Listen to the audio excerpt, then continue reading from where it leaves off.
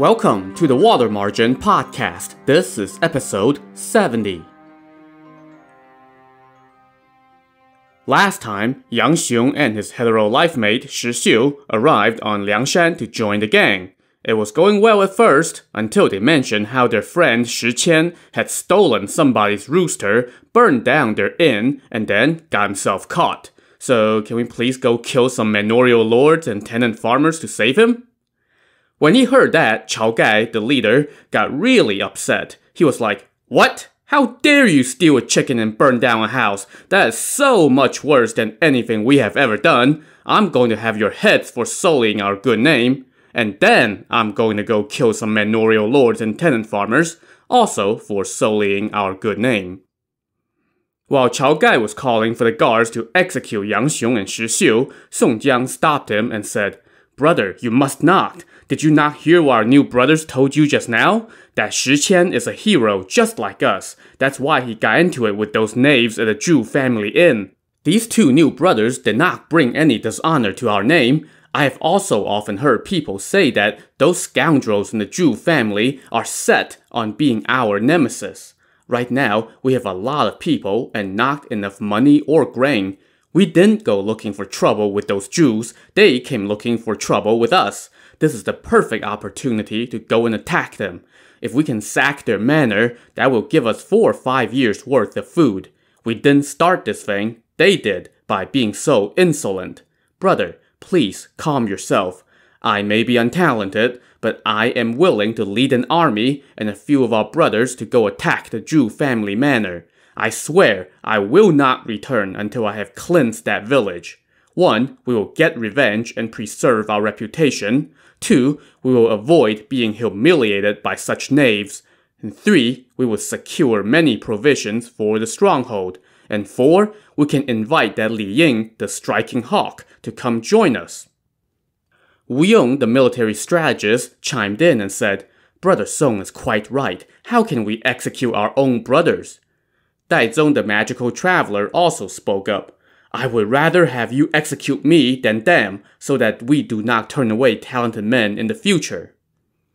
All the other chieftains also joined in and asked for leniency, so Chao Gai relented and spared the two newcomers. Yang Xiong and Shi Xiu apologized and begged for forgiveness. Song Jiang consoled them, saying, "Brothers, don't let this give you any second thoughts. This is the law of the stronghold, and we must follow it. Even if I broke the rules, I would have to lose my head. There is no mercy. And recently, we added Pei Xuan, the iron-faced scribe, as our military supervisor. He has laid out detailed rewards and punishments. Please don't hold a grudge." Yang Xiong and Shi Xiu were glad to keep their heads, so they bowed, apologized, and thanked the chieftains. Chao Gai told them to sit below Yang Lin, and then, "Hey, it's party time. Let's throw a feast to welcome these two new guys that I just almost executed." Any excuse for getting drunk, I guess. Anyway, after the feast, the two newcomers got settled in, and they were each assigned 10 lackeys to tend to their needs. They partied again the next day, and then everyone gathered to discuss their next move. The next move was to go teach those arrogant jerks at the Zhu Family Manor a lesson for daring to defend themselves against having their stuff stolen and their houses burned down. Chao Gai would remain in the stronghold, along with Wu Yong, Liu Tang the red-haired devil, and the 3 Ran brothers and a few other chieftains to hold down the fort. Song Jiang would set out with over 6,000 men to lead the campaign. He divided the troops into 2 forces. The first force was led by him and 9 other chieftains, including the likes of Hua Rong the archer, Li Jun the river dragon, Li Kui the black whirlwind, the newcomers Yang Xiong and Shi Xiu, and so forth. The second force was led by 9 other chieftains, headed by Lin Chong the pantherhead, Qin Ming the fiery thunderbolt, Dai Zong the magic traveler, and so on. Each force consisted of 3,000 foot soldiers and 300 cavalry. Song Jiang's force would take the lead, while Lin Chong's force would provide backup. The whole army then set out down the mountain, sailed across the water, and began marching.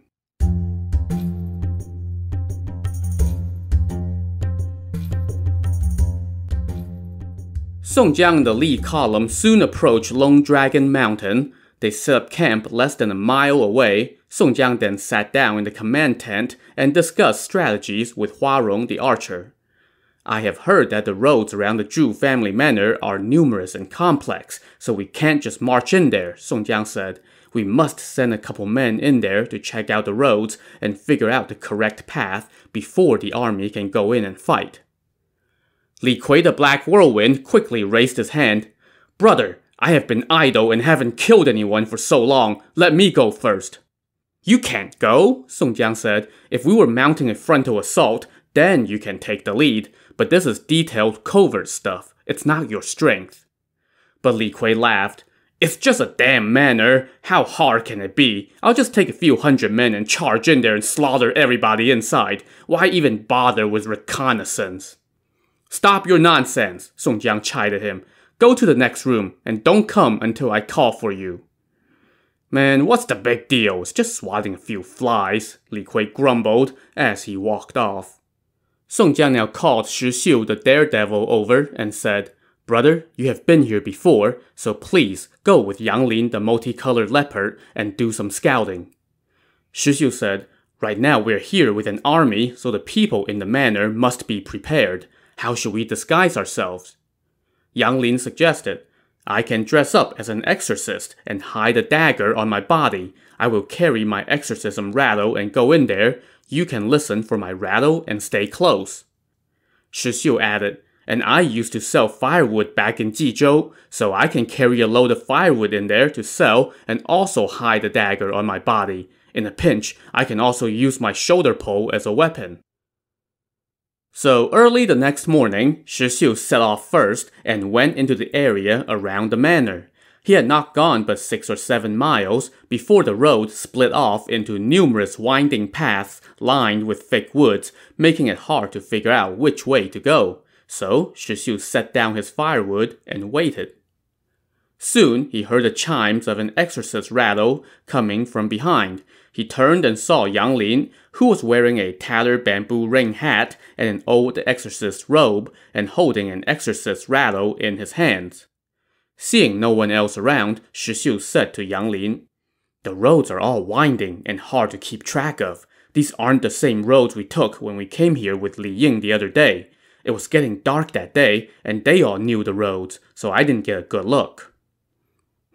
Don't worry about whether it's a straight or winding path, Yang Lin said. Just stick to the main road. So, Shi Xiu picked up his firewood and continued down the main road. After a while, he saw a village house and a few taverns and butcher shops. He stopped in front of a tavern for a breather and saw that every shop had weapons out front, and every person wore a yellow vest bearing the large character Zhu, as did everyone else who passed through this spot. Shi Xiu saw an old man, so he went over, bowed, and asked, Grandpa, may I ask why there are weapons out in front of every house here? What local custom is this? The old man looked him over and said, Where are you from? If you don't know where you are, you better hurry up and keep moving. I am a date merchant from Shandong province, Shi Xiu answered. I lost my capital and couldn't go home, so I gathered this load of firewood and came here to sell it. Where is this place? Hurry up and go find some other place to hide, the old man said. There's going to be a big battle here sooner or later. How could there be a battle in such a nice village? Sir, you really don't know? Then let me tell you. This is the Zhu Family Manor. The patriarch lives up on the ridge. He has run afoul of the Liangshan heroes, so they have come here with an army. But they are worried about how complicated the roads are in this village, so they do not dare to come in and are camped outside the village. The Zhu family has sent instruction that every household's young men must be ready. As soon as they hear the order, they must go join the fight. Grandpa, how many households are in this village? Shi Xiu asked. This Zhu family village has about 20,000 households, and there are reinforcements to the east and west.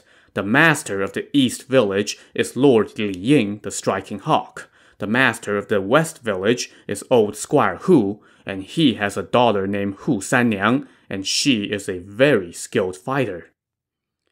Well then, what do you have to worry about bandits for? Shixiu inquired. Even when I first came here and didn't know the roads, I would get lost and get caught too, the old man told him. Grandpa, why did you get caught? There's a poem about our roads here. It says, what a Zhu Family Manor, all surrounded by winding roads. You can come in anytime you like, but you can never leave. At that, Shixiu started to cry and fell to his knees. Grandpa, I'm a broke drifter who can't go home. If I leave after selling my firewood and run into the battle with the outlaws, I would never be able to get away. What then? Sir, please take pity on me. I can give you this load of firewood as a gift. Please, just tell me how to get out of here.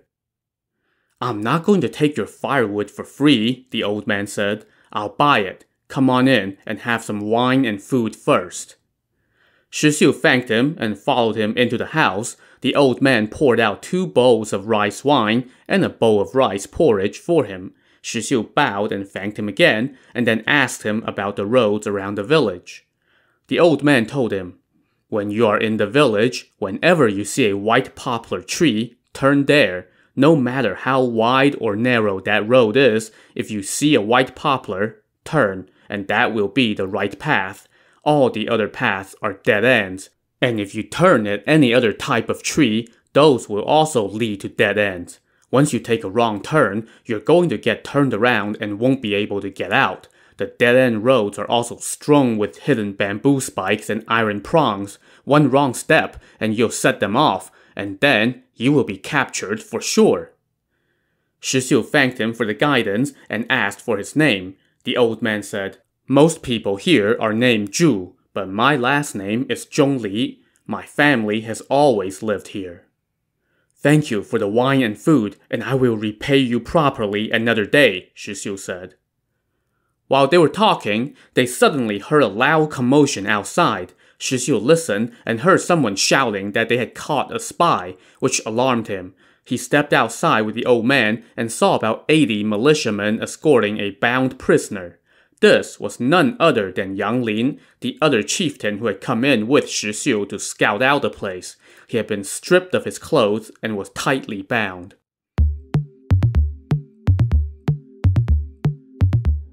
Seeing his comrade arrested, Shixiu could do nothing but lament in silence. He played dumb and asked the old man, Who is that man they have caught? Why did they tie him up? Didn't you hear? He is a spy sent by Song Jiang. How did they catch him?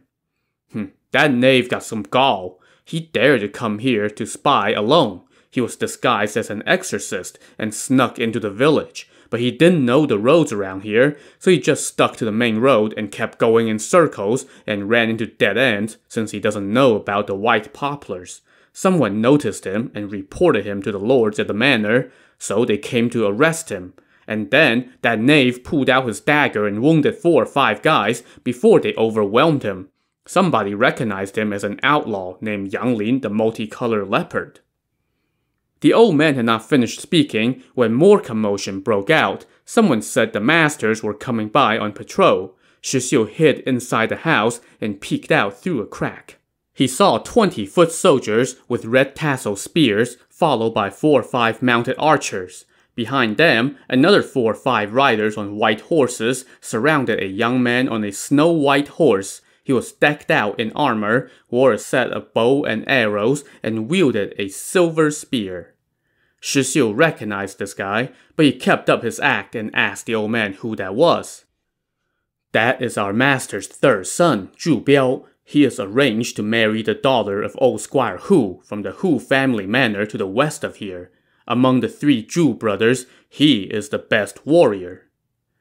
Shixiu thanked the old man again and prepared to leave, but his host said, It's getting late, and there might be a battle out there. You could be throwing away your life for nothing. Sir, please save me, Shixiu said.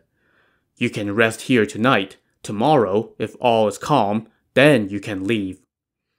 Shixiu thanked him and stayed.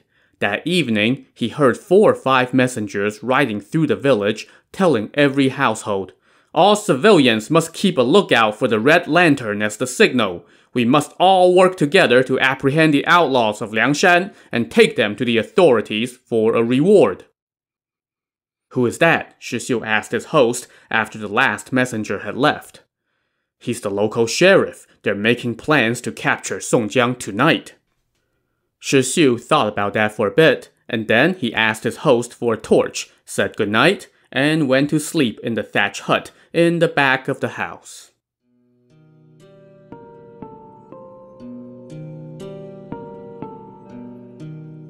Meanwhile, outside the village, Song Jiang and his army had been parked out front all day and still had not heard a word from Yang Lin or Shi Xiu. So, Song Jiang sent another chieftain, Peng, the golden wings brushing against the clouds, to the entrance of the village to see what's going on. Peng took a quick peek and reported back. I heard a lot of commotion in the village. They were saying that they have caught a spy. I saw that the roads were very confusing, so I did not dare to venture too far. Song Jiang grew angry. How can we wait until they report back before we attack? They have captured a spy, so our two brothers must be trapped in there. Let's advance tonight and storm in there to rescue them. What do you think, chieftains? Li Kui leaped to his feet and said, Let me take the lead and crash in there to check it out. Song Jiang then ordered everyone to get ready. Li Kui and Yang Xiong would lead the vanguard, and Li Jun, the river dragon, would command the rear. Mu Hong, the unrestrained, led the left, while Huang Xin, the suppressor of 3 mountains, led the right. Song Jiang commanded the center with the chieftains Hua Rong and Peng. Amid fluttering banners, roaring battle cries, and loud war drums and gongs, the Liangshan forces stormed toward the Zhu Family Manor. By dusk, they had arrived atop Long Dragon Ridge. Song Jiang ordered the vanguard to lay siege to the manor. Li Kui, stripped to the waist, wielded his twin battle axes and led the charge toward the walls. When they arrived in front of the manor, they saw that the drawbridge had been pulled up, and there was not a single light inside the manor.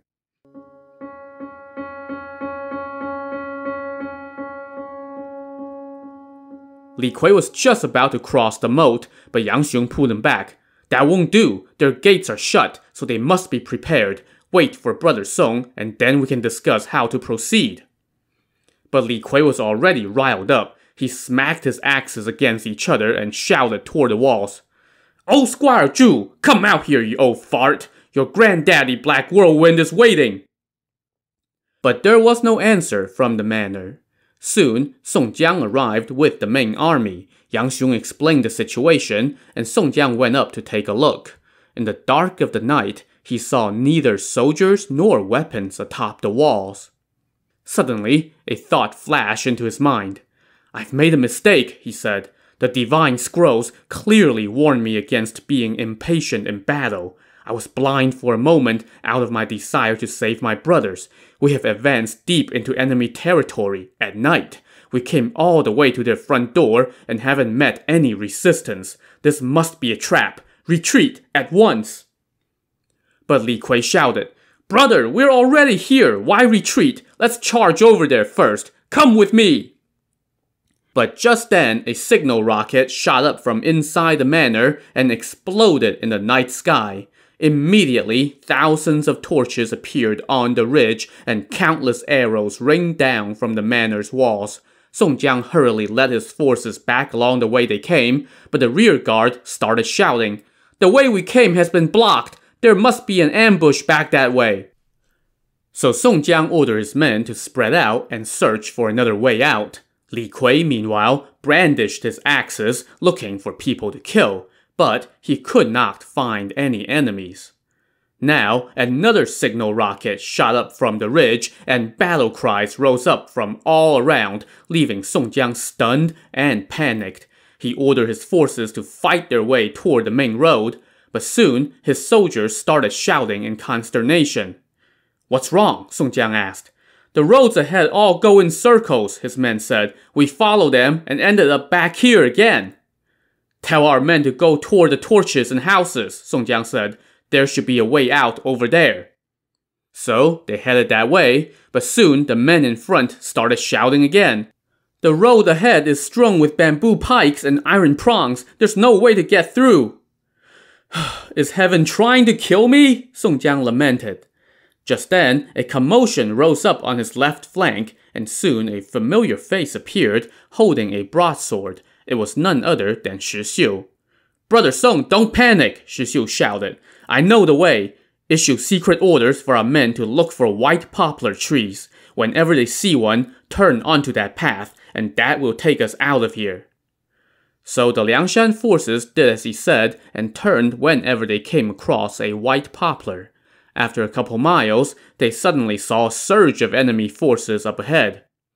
They're using a red lantern as a signal to move their forces around, Shi Xiu said. The chieftain Huarong looked around and pointed into the distance. Brother, look! Do you see that lantern in the woods? That must be their signal. What should we do? Song Jiang asked.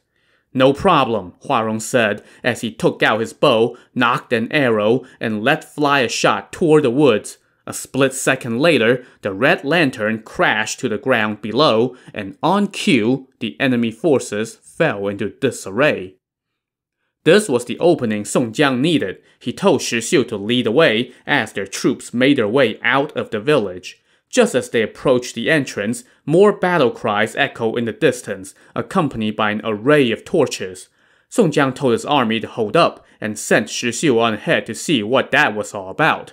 Shi Xiu came back momentarily and said that these were their own guys. It was the reinforcements led by Lin Chong the Pantherhead. They had crashed onto the scene and dispersed the enemy. Song Jiang now told his men to advance toward the village entrance and attack the enemy from both sides. The Zhu family's forces scattered, and Song Jiang met up with his reinforcements. When dawn broke, they set up camp on some high grounds. When it came time to assess the night's damage, they noticed that somebody was missing. The chieftain Huang Xin, the suppressor of 3 mountains. Song Jiang was alarmed and asked what happened. Some of the soldiers who were in the thick of the action last night told him, Chieftain Huang was scouting the roads ahead as you had instructed when suddenly 2 long hooks reached out from the tall grass and tripped up his horse. He was taken away by a bunch of enemies and we couldn't save him. Song Jiang was furious and wanted to execute those soldiers for not reporting this earlier, but the other chieftains talked him off the ledge, and everyone then turned their attention to what to do next. Yang Xiong now said, The 3 villages here are allies. The village on the east side is owned by Li Ying, the striking hawk. A couple days ago, he took an arrow from one of the Zhu's sons, and he is recuperating at home. Brother, why don't you pay him a visit to discuss this? I totally forgot about him, Song Jiang said. He would know the geography around here.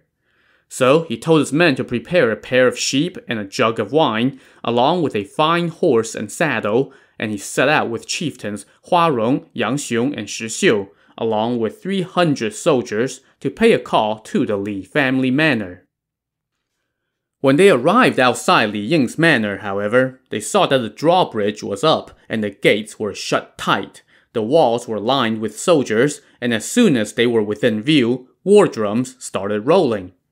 Song Jiang shouted from atop his horse, I am Song Jiang, a warrior from Liangshan. I have come to pay my respects to his lordship, nothing else. Please do not be alarmed.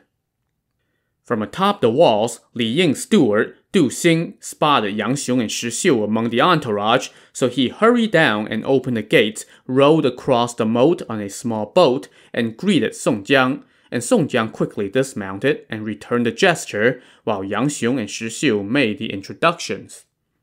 Ah, so you are Steward Du, Song Jiang said. May I trouble you to tell your lord that I have long admired his great name and lamented not having a chance to meet him.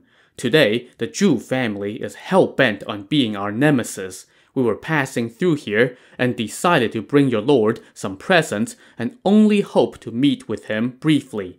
We have no other intentions. Du Xing went back inside and relayed the message. At that moment, Li Ying was still bandaged up and sitting in bed. When Du Xing told him what Song Jiang had said, Li Ying said, That Song Jiang is a rebel. How can I meet with him? Even if there's nothing to it, it would make the authorities suspicious of me. You can go back and tell him that I am laid up in bed and cannot move around. Tell him that we will meet some other day. do not accept any of his presents. So Du Xing came back out and relayed his master's message, to which Song Jiang replied, I understand your master's meaning. We tried to attack the Zhu Family Manor, but suffered a setback, so we came to see him for advice. He is afraid that the Jews would take exception to that, so he is refusing to see us. Oh, that is not the case at all, Du Xing said, even though that was totally the case. My lord really is not feeling well. Even though I did not grow up here, I have lived here for many years and know this area well. The 3 villages here have sworn to be allies and protect each other. But right now, the Jews have offended my master, so he is not going to help them. But you still have to worry about the Hu family to the west. The only one you have to worry about from there is a female warrior named Hu Sanniang. She is nicknamed 10 Feet of Steel because she wields 2 curved sabers. She is very formidable. She is also slated to marry the Zhu's youngest son, Zhu Biao. When and if you attack the Zhu Family Manor again, you don't have to worry about them getting reinforcements from the east. Just watch out for the Hus from the west. The Zhu Family Manor has 2 entrances, one on the front side of Long Dragon Ridge and one on the back side. You won't get anywhere just attacking them from the front. You must attack both gates at the same time. Only then can you breach their defenses. Du Xing then told them about the secret of the white poplars, and Shi Xiu said, But they have now cut down all the white poplars. What should we do? They may have chopped down the trees, but the stumps are still there, Du Xing said. But you must only attack during the day, never at night. So why the hell didn't we come here first, before we attacked last night? This intel sure would have been handy. To see what Song Jiang and company will do with this new, not new information, tune in to the next episode of the Water Margin podcast. Also, on the next episode, we get a glimpse at this female warrior that everyone is talking about. So, join us next time. Thanks for listening.